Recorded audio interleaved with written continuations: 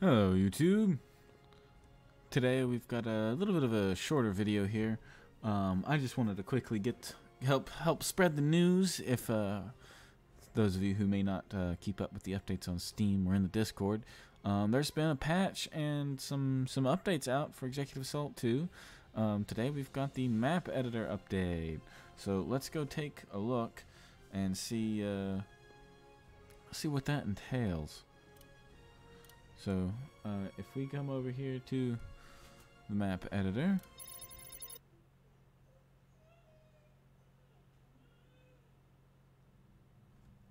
alright, that's my dog whining in the background.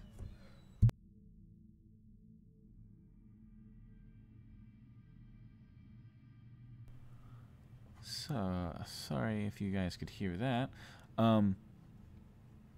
So, come over into the map editor, you can see that it kind of looks much the same as it ever did. So you might be asking, you know, where's the updates? But all the updates can be seen if we come up here. We click this mode right here. It says Advanced Mode.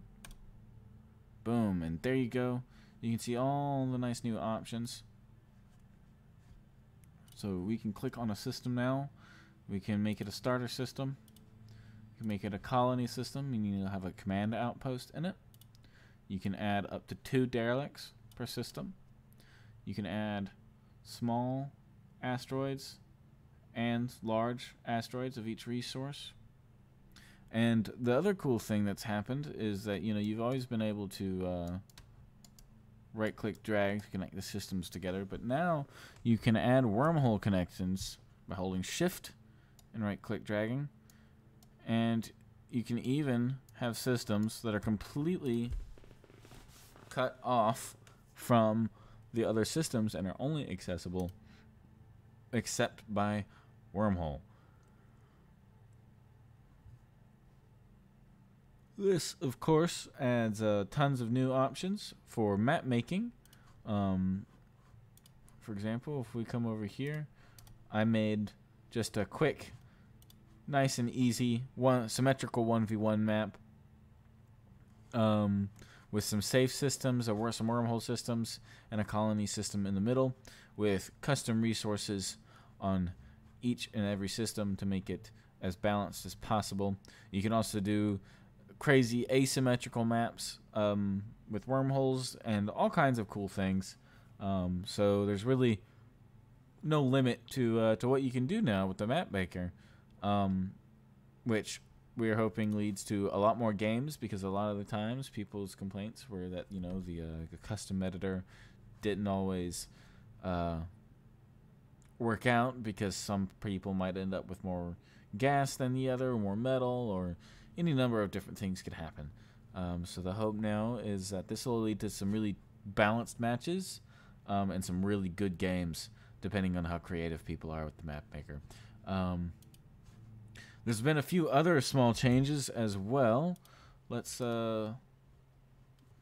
read over some of these other changes and what they mean. So, few quality of life changes have been made, including the ability to shift click the fabricate button in unit design to make 5 of that design. You can also shift right click on a design in queue to remove 5 constructions. There's bound boxes for the minimum and maximum height for player controlled starfighters to prevent people from just sitting underneath asteroids and providing infinite intel. Let's see. I believe that's some of the major changes. The game has been optimized to run a little bit faster. Let's see. Quality of life changes. I think that's the majority of the changes here. That's the big ones. Super weapons will at low power will now stop charging. That's been fixed. Some teleprobes have been adjusted a little bit where they weren't correctly displaying certain data. Just little things like that. It's honestly, it's quite interesting. I've been kind of excited to see. Oh goodness, excuse me. It's kind of excited to see some of the new stuff that can come out. Another thing is that the AI has been correctly adjusted to take advantage of the wormholes, and also every faction has been granted wormhole technology at Tech 3, or their last promotion, as it were. The one that would normally give them access to the Zeogas weapons. So that now every faction can use the wormhole tech. This was done in order to add a level of fairness to the wormhole tech, since people could acquire it by chance via the trader. It felt like it would be unfair to have isolated systems that some people may get access to while others may not, due to the randomness of the trader. But you can see that the random map gen also now shows wormhole connections.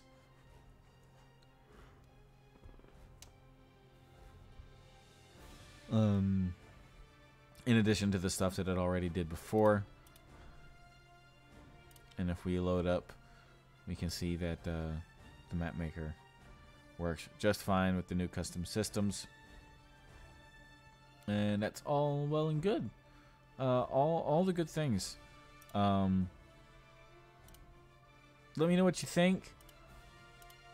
If you guys have any comments, suggestions, ideas for this map maker, things you want to see now that we can have some interesting games. You can see I've already worked on a few interesting ideas without spoiling too much here. We've got this 2v1 map inspired by Supreme Commander 2 map.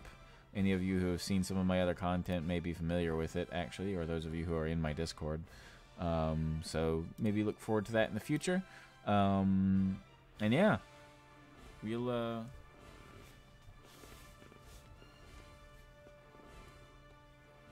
you guys can most certainly expect to see some more Executive Assault 2 content in the very near future, because yeah, we've got lots of things to do now. So with that, I'll leave this one here, nice and short, well, like 8-9 minutes, I think, something like that. And we will see you guys in the next one. I just wanted to put this update out real quick, let you guys know what was going on and when the new Executive Assault 2 content is coming, and indeed that it is, in fact, coming. So there you go. Yeah, until next time. Goodbye.